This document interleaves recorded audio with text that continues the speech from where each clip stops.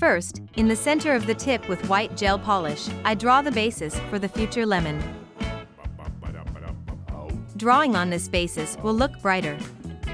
With yellow gel polish, I fill the space where there will be a lemon, with green color where the leaf is.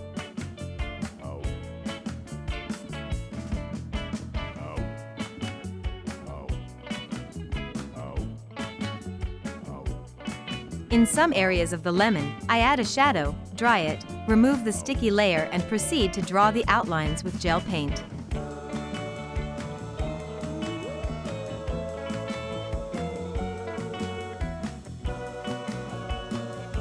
Plus, I added a few more light areas on the lemon and the leaf. After that I cover only the drawing within its borders with a glossy top. A couple of white dots. And done.